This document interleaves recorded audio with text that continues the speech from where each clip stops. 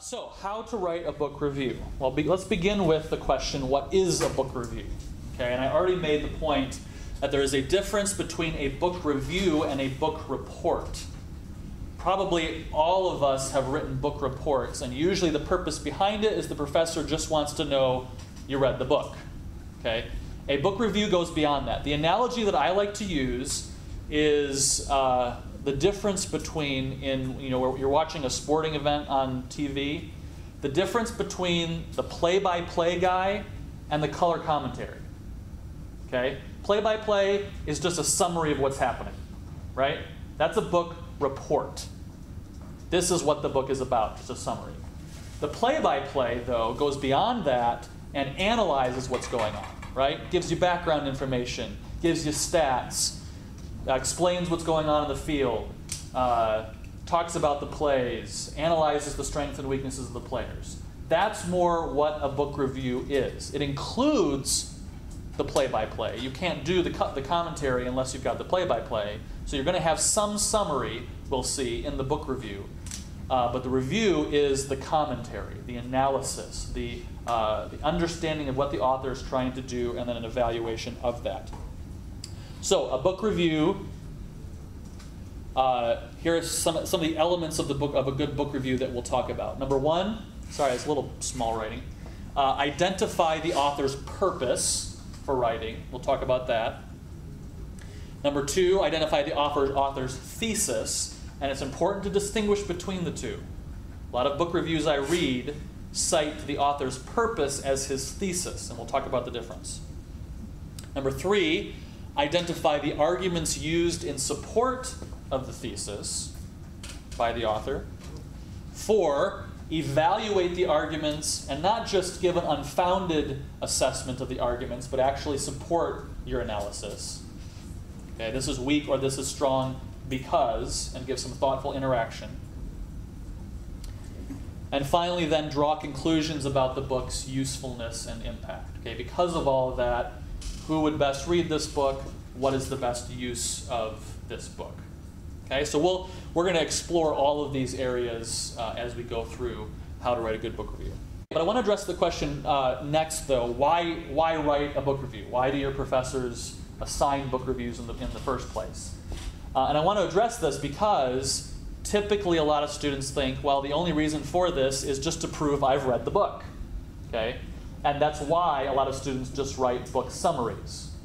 But I want to argue that there's a more substantial purpose behind reading and behind writing a book review, and why I expect more than just a summary.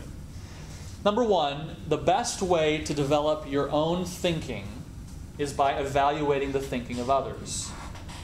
We're all about thinking, obviously, here. Thinking through what Scripture teaches with regard to worship and church music, thinking through the implications of Scripture, and then practical application. Especially in our worship and ministry courses, that's what we're focusing on, obviously. It's not just about memorizing facts, it's about drawing implications and wrestling through these things, especially at the graduate level. One of the best ways to do that and to improve your own thinking is by reading other good thinkers, or even bad thinkers. You can learn from the good and the bad of other thinkers. So that's one of the reasons we do this. Second, to better understand the literature and ideas in your field. Obviously, professors assign you books that they think are important to read in your area, or in the area, the topic area of the class. And so a thorough analysis of that book is going to help you understand better the ideas. Or, I do this a lot in our depth classes. I'll let you choose a book that contributes to your final research project. And so obviously then there's benefit of really going deep in a couple books that contribute to your paper and gives you a better knowledge of what's going on, rather than just a surface knowledge. Writing a book review then, just practically, is a good introduction for someone else who's not read the book. Many of you know we publish an annual journal of worship and church music here through our school called The Artistic Theologian, and we include book reviews. One of the reasons is we review any new book that's coming out in the past year on the subject of worship and music, and it's a way for people who don't have time to read them all to get a basic introduction. So just practically speaking, there's a benefit there. And that's where the summary does have a place. Also, these next two are sort of related.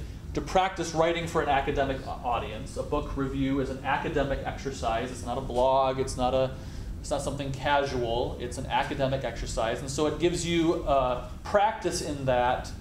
That's a little bit simpler than writing a full-blown research project or a full-blown journal article. Along with that, writing book reviews is the first step towards academic publishing. If you have any aspirations at all, and I hope many of you do, of writing academically in your career, journal articles, full-length volumes, book reviews are the first step. It gives you the tools and the practice in a simpler format of writing academically so that you can then write journal articles for publication and then eventually full-length volumes. So it's practical in that respect, especially for those of you who are more inclined towards that. This is a workshop on how to write a book review, but we're going to spend about the first half of our time talking about how to read a book. Okay? And you think, well, I know how to read. Duh. But really, 90% of the work involved in writing the book review is having a strategy towards reading it well so that you can discern what's going on in the book and then put it in print. So I want to spend a little bit of time talking about this. I highly recommend this book by Mortimer Adler, How to Read a Book. Okay, and obviously he's more than talking about phonics in this thing. This is a very helpful, easy to read, really wealth of tools on how to approach reading in all genre so that you can really get the most out of it. And he talks about various levels of reading and how to work through it. It's very, very helpful, and I'll use some of his material here just in this introduction. So the prerequisite for writing a good book review, obviously, is being able to read a book. So here are some elements of strategy that I'd like to suggest to you that will help you as you read a book for the purpose of writing a critical book review. Number one, budget your time. In other words, and you'll see with the method I'm laying out here, you can't expect to finish reading the book the night before the review is due, because there's more than just reading it that's required in order to write a good book review. So you've got to figure out what time you have, and I would suggest, I do this all the time, with the strategy I'm laying out, sort of plan out when you're going to do what. How long is it going to take you to read the book through the method I'm going to show you. Develop sort of a plan. Have a purpose and a strategy, which was what we're talking about here. Read actively. You can't read a philosophical book for the purpose of writing a book review in the same way you're going to read a novel.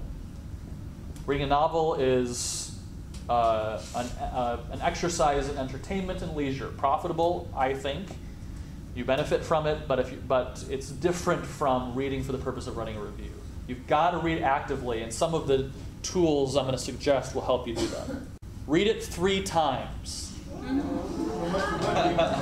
Okay, now, I don't mean read every word 3 times, so don't worry, okay?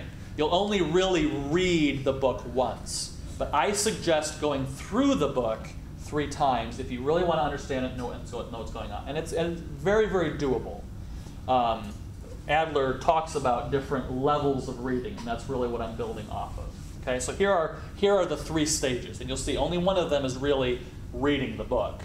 2 of them on either side are going through the book for specific purposes. I'm using a little bit of Adler's terminology with some adjustment. He talks about elementary reading, inspectional reading, and then analytical. I'm sort of mixing the first 2 and just using his inspectional. And I'll go through what I mean by each of these.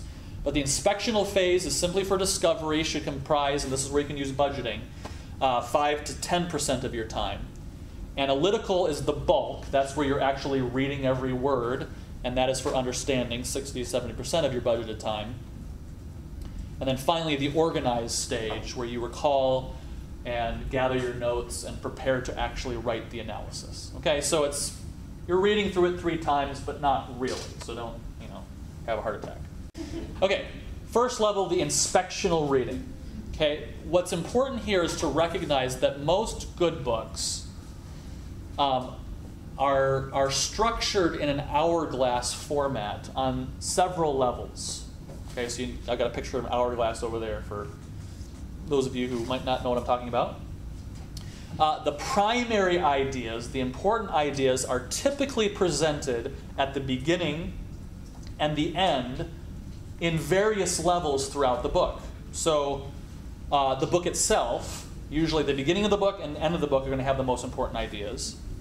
Each chapter is going to be structured this way. The most important ideas of the chapter beginning, most important ideas at the end. Each section within the chapter, if there are sort of subheadings, each section the author is laying out, same structure. And even each paragraph, typically we'll have a topic sentence, we'll narrow down, and then broaden out again. So one very helpful technique, even just for speed reading. You know, people usually think that speed reading means people just can read every word fast. For some people it does, but I use this technique to speed read all the time. If I just want to get the general sense of a book, I'll read the introduction and the conclusion, the first and last section of every chapter, and then the first and last sentence of every paragraph, and skip everything else. You can't get a full analytical reading done that way, but you can get a general sense of a book just focusing on the beginning and end of each of these different elements. And then the more specific information, the supporting evidence of the author's arguments, are going to be at the narrow point of the hourglass. So when you're doing analytical reading for a book review, you have to read, you know, the supporting stuff. But the first pass through a book, you can just do a basic inspectional reading. So if you're going to read it analytically, you probably wouldn't do what I just said. Introduction, conclusion, first section, last section. You probably wouldn't get in that depth because you're going to do that anyway. But nevertheless, I would suggest, before you read it analytically, doing at least one level of inspectional by paying attention to the following elements. The cover. Really? Yeah. A good book and a good publisher are going to tell you what the book is about just by the cover and especially by the subtitle. Usually titles of books are something witty and colorful, but your subtitle is important. There's one book I'm thinking of, and I won't go into details because some of you in Congregational Song will review this next semester. But the subtitle gives the thesis, and so many people write the review of the book and totally miss the thesis, and it's right there on the cover. So pay attention to the cover. All right. Number 2, the table of contents. Look through the table of contents, see if you can discern what's going to be going on in the book, the flow of the argument, the primary topics covered. Same thing with the index. Flip through the index and look at what kinds of subjects are referenced in the book. It's going to give you an introductory idea, so you already have some ideas floating before you actually dive into the book. If you just dive in cold turkey, you might not know the context for what you're looking at. But if you look at the table of contents in the index, you're going to have some idea already. Bibliography, same thing. Look at the titles of the books in the bibliography. It's gonna frame your mind to be ready for what the book is going to talk about. Introduction. Okay, it's important to read that introduction. 9 times out of 10, the author is going to give you your thesis or at least direct you in that direction. Conclusion. I mentioned those 2 areas already. Flip through. Are there any pictures? Are there any tables, examples, diagrams? Just flip through and see if you can find those sorts of things. Again, it will set your frame of reference to be ready to dive into the analytical level of the reading. Section headings. Just flip through, look at the bold section headings. The author has chosen those as what he thinks are the main ideas. You can get a basic sense of a book by never reading a word of the book and just reading the chapter titles and the section headings. It's going to give you a basic idea of what's going on. And then any special type or formatting, italics, bold, underline. Sometimes a book will have call-outs where they pull out quotes and make them distinct. Flip through and look at those sorts of things. Again, your whole purpose, at one level, if you're just speed reading, you can do this much and be done. A lot of times I'll get a new book, do this much, and think, not worth it. And I won't go any further. Of course, if you're writing a book review, you have to go further. So, but sometimes this might be just a good introduction to a book. But even if you're going to read it completely, doing this step will help set your frame of reference for a really good analytical read of the book. So what about the analytical reading stage? What are some things that you should be paying attention to? And there's even some preparatory things here. Number one, know the author. We'll talk about in a moment that at the beginning of any good book review, you're going to find some biographical information about the author. The purpose of that is not just arbitrary. The purpose for the reader is by you knowing a little bit of the background of the author, his education, his denominational affiliation, his theological presuppositions, you're going to be able to come to the book with a frame of reference for analyzing what's going on. So do a little preliminary research. Look up the Wikipedia article on the guy. Okay? You should never cite Wikipedia. Wikipedia is never a final source, but it's often a good place to start. You can at least get some basic information and then corroborate it with some other sources. Know a little bit about the author. Very similarly, know the context. In other words, many authors are writing in response to a larger debate, or in response to another author, or within the context of a certain philosophical discussion. If you know that coming in, and the author might not always tell you, he might in his introduction, but he might not always tell you. So doing a little bit of preliminary research, just Google the guy, Google the book, and see what comes up. It might tip you off. Knowing the context in which he is writing before you even start reading will help you be able to see what his point is. Use your unconscious mind. And here's what I mean by this. This is another reason you can't just wait till the night before to finish reading the book. Some people might be able to do that, but most people, myself included, have to read the book and then set it aside for a little bit and let it just percolate for a while. That's really what it often takes to be able to really analyze somebody and especially be able to organize your thoughts. A lot of people, I got a book review coming up, so they read it in 2 days and they just plop down and start typing. You may be like a super writer, super thinker, and there's some people like that. I'm not one of them. I have to read, set it aside, let it think for a while, and then all of a sudden it's amazing. I've got this idea of how I want to organize my thoughts, and then I sit down and write it. So allow yourself some time as you budget. Now, you're busy students, and you've got 12 book reviews to write this semester and all that kind of stuff. So, there's limits, but I recommend leaving some time to allow the thoughts to percolate. Have a dialogue with the author. Mark it up. Let me show you an example of this. So here's just one book I pulled off the shelf. I like to use little tabs you can get at any office supply store. Anything I quote or think is important as I'm reading analytically, I'll underline, I'll write in the margins, and then I'll just tab it. And that way later in my organization stage, I know where I want to go. Or if I'm not tabbing it, at least I've written some things. Dialogue with your author. I talk to the author in my marginal notes. I mean, you'll find things like, just randomly, no way. Disagree with him here. I think he assumes way too much in the way of optimistic power of Christians in culture. I'm just constantly talking, possibly, exactly this is the problem. Have to think about this more. I'm constantly dialoguing with the author with my pen. Not only does that help me later when I'm organizing for writing, but just practically speaking, helps you stay awake. It helps you keep your mind active. It's very easy. If you've been in my office, I have a wonderful leather easy chair that I read in, low lighting. I've got to have that pen, and I'm scribbling the whole time, talking to the author as I write to help keep my mind active, and then later in the organization stage, I can go back to that. Okay, questions to ask while reading. And I'm just going to bullet point these, and we'll talk about specifically some of these here in a moment. What is the general subject matter? Obviously, should be easy to summarize.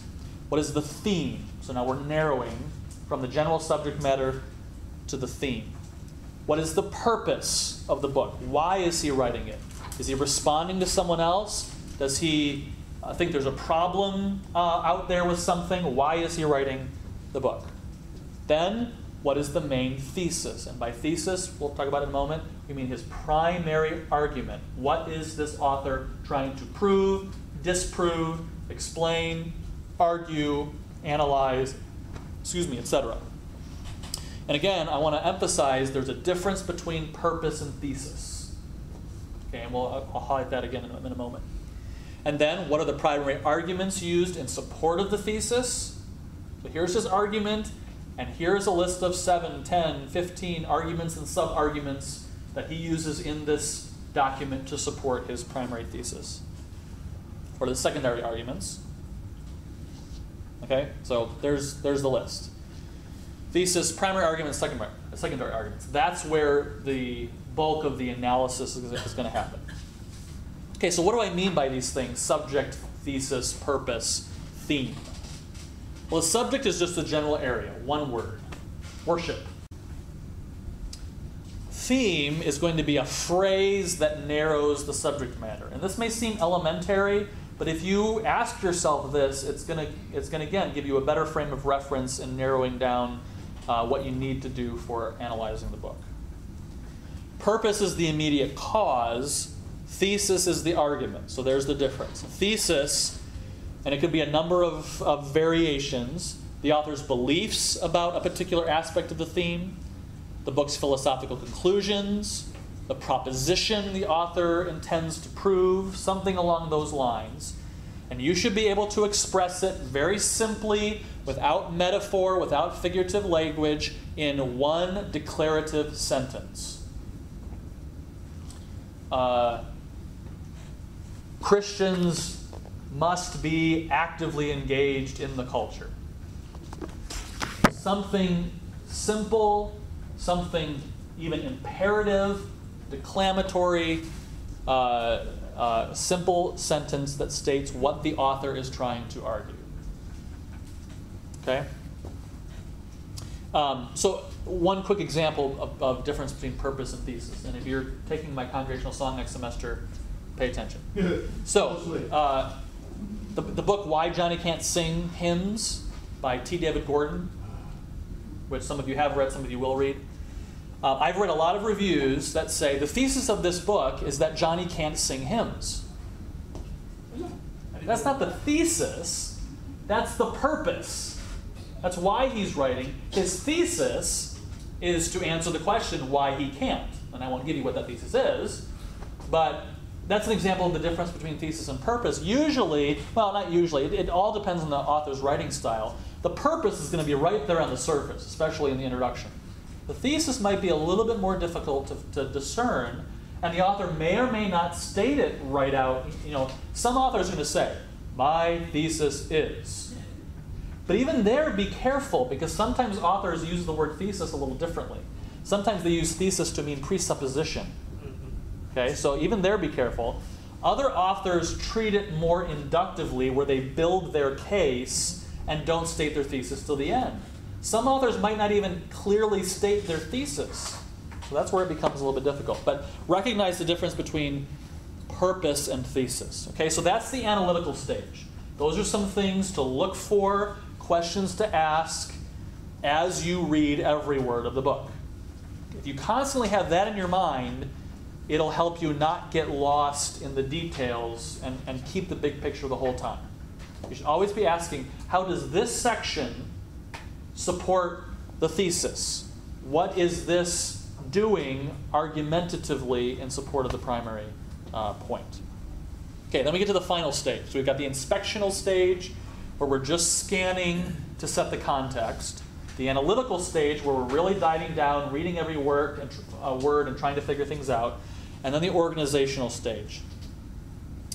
I would sit down with a piece of paper, probably after some time. You've read it analytically and you've set it aside for a day or two. You've allowed it to percolate a little bit. Don't just sit down and write the review. Stream of consciousness. A lot of reviews I read seem like somebody read the book, sat down, and then just started typing. Okay, so this is what I think. But take some time to organize. It doesn't have to be long. But first, just write out the purpose. Well, why did he write this? And what is his thesis? And write an outline. What are the primary arguments? Okay, I'm arguing this thesis. The author's arguing this thesis. Here are the 7 points that he uses to defend his thesis.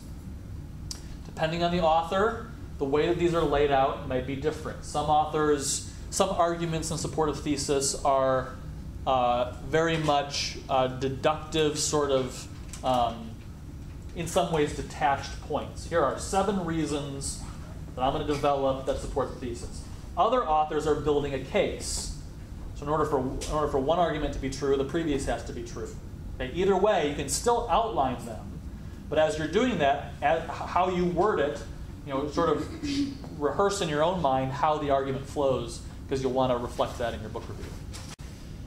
Then collect the pertinent quotations to illustrate the thesis and the argument. So I've written down the purpose of Andy Crouch's culture making. I've written down what I think his thesis is.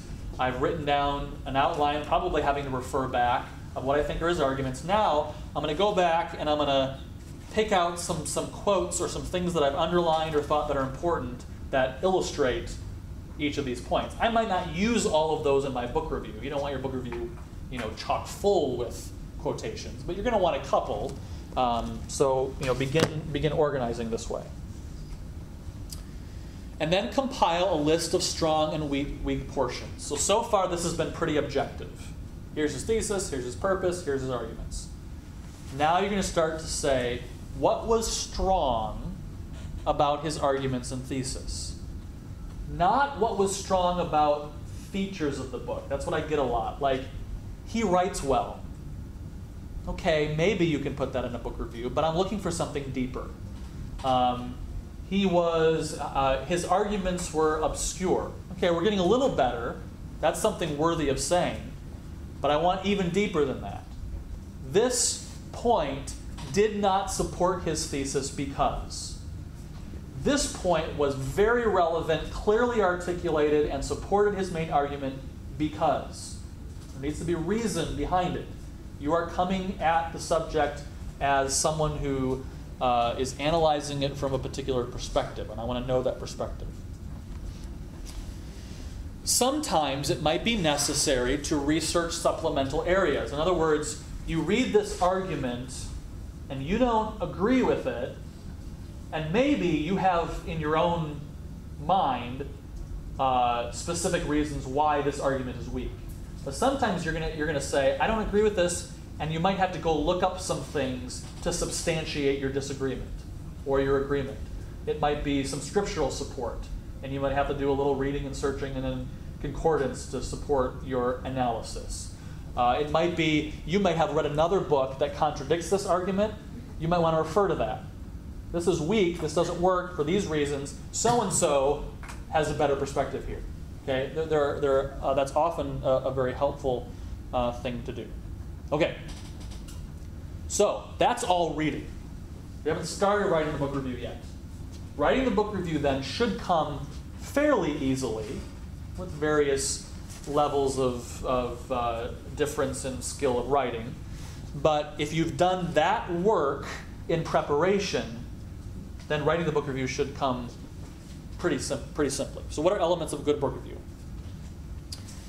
You're going to begin with, and a lot of this is just basic style stuff that you'll find in the style manual. I highly recommend you look at the book review section of the style manual. It's got some good information there.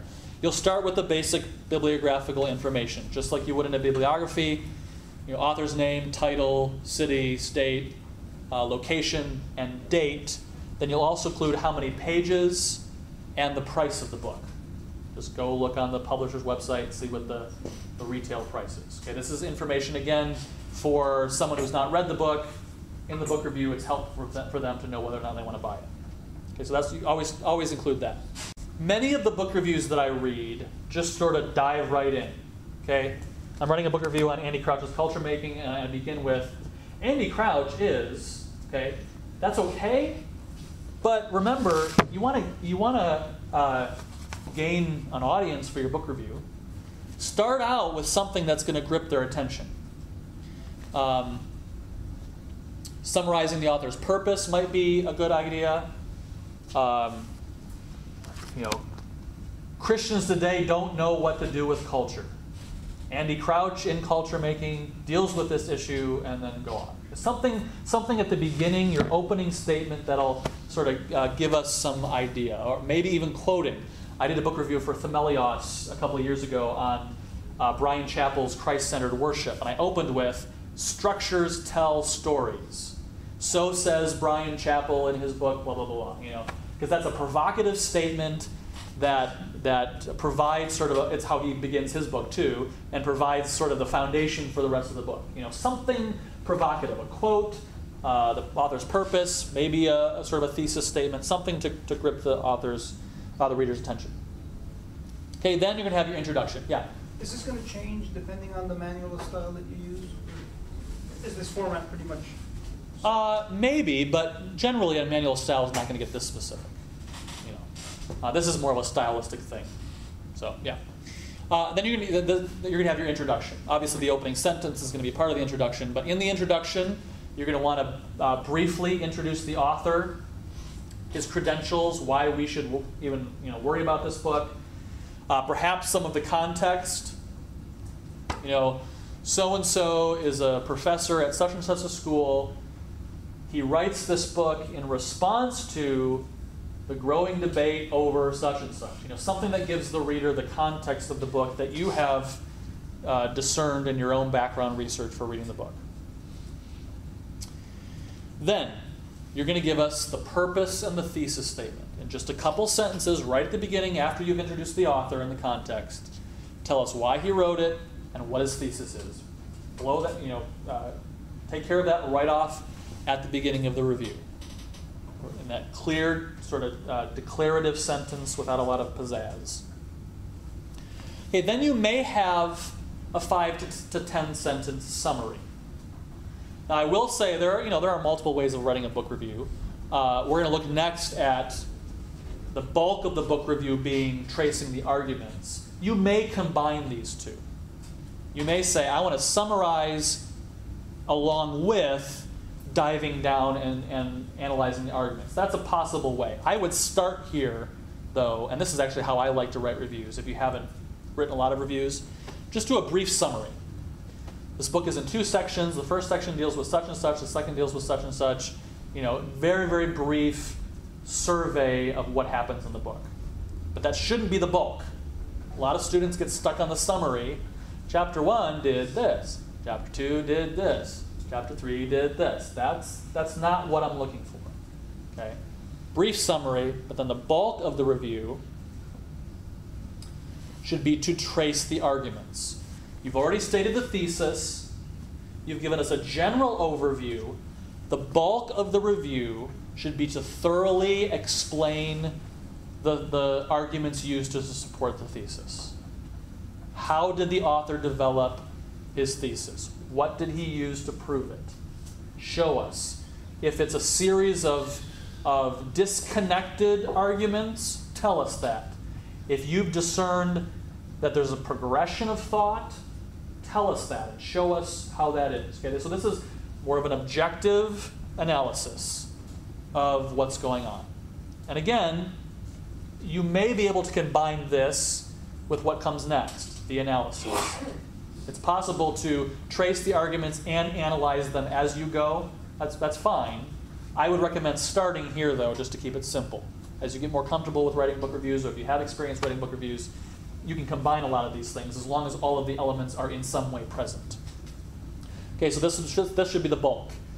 And then comes what should be then second most important, and that is evaluation. Critical evaluation of both the strengths and the weaknesses. Hopefully you should be able to list both strengths and weaknesses. I mean, you might come across a total lemon and say this thing stinks, wasn't anything good about it.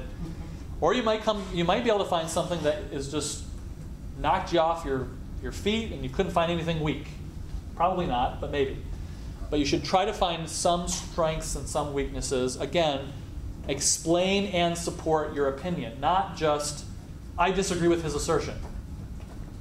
So what? Okay? Who are you? You are someone if you can say, I disagree with his assertion because this contradicts what he says. This other author argues better for this point. Something like that.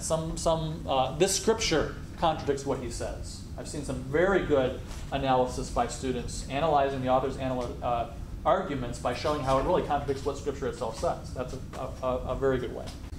And then your conclusion. In 2 to 3 sentences, briefly comment on why a book is important, who might be a good audience for the book. You know, this would be good as a textbook. This is very hard to read, so only scholars are going to be able to wade through it. You know, something that tells us the readability, format of the book. You might say it's got, you know, some appendices, some tables in it. It's chock full of pictures that are pretty and help keep my attention. You know, tell us about the book generally, features of the book, and that kind of thing.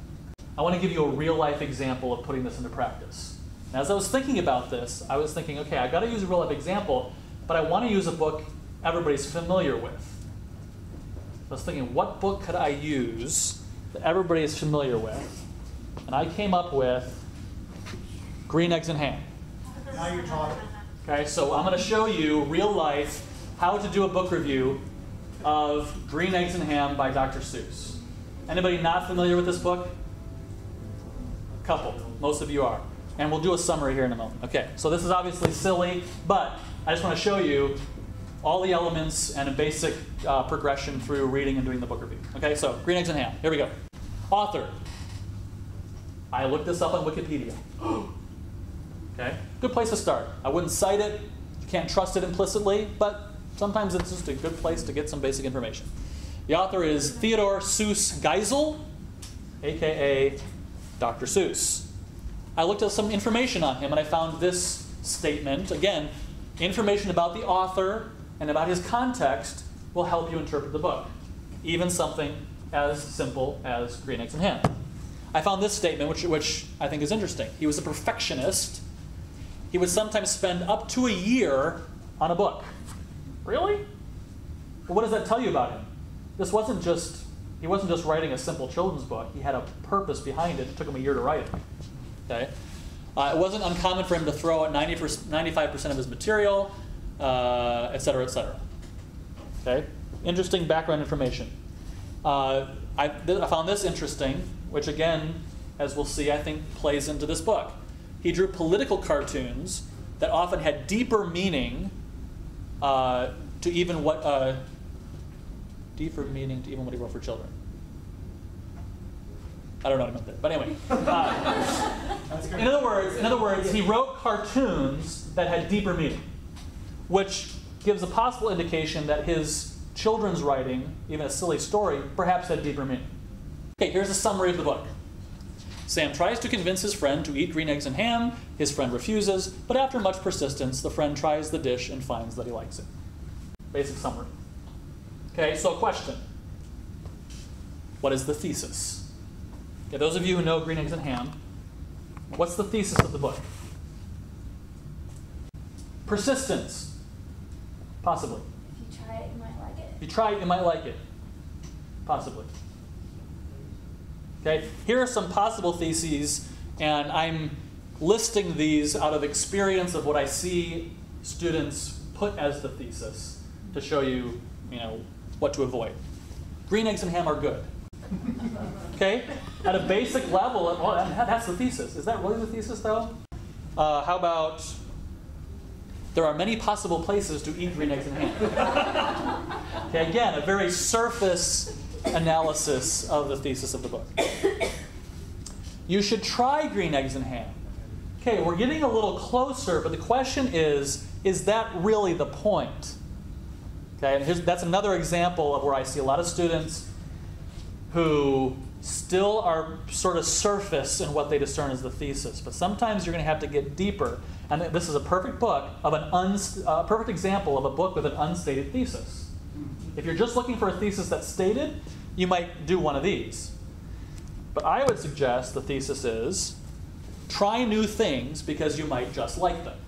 That's never stated as such in the book. Okay, obviously, silly example. All right, finally, we're done here after this.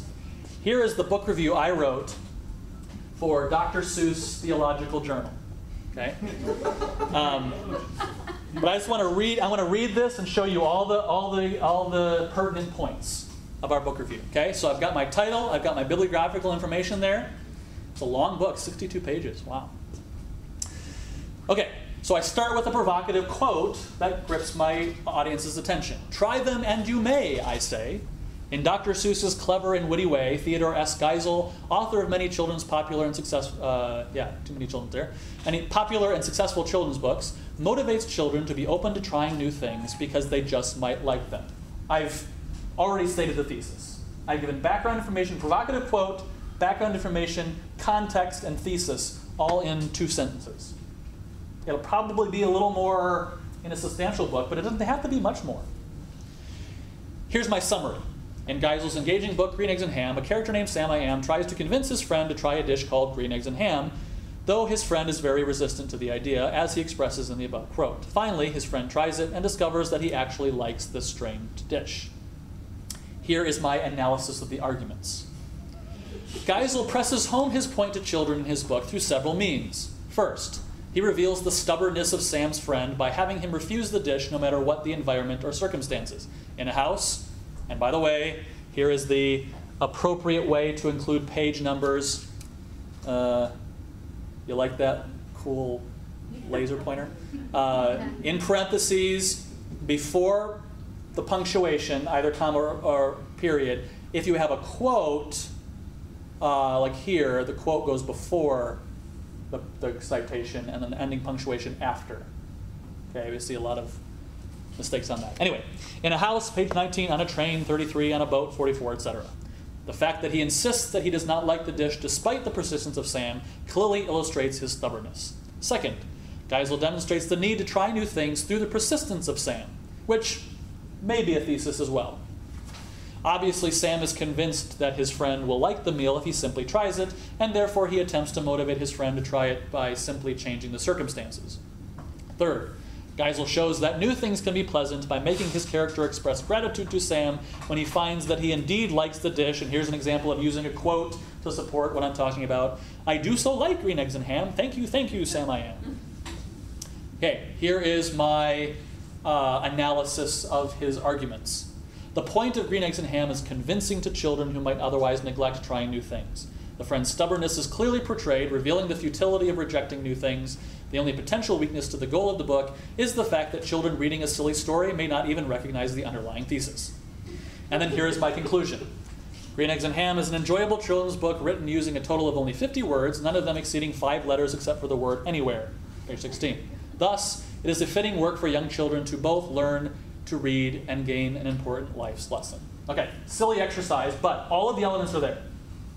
Okay, and what I would expect from a good book.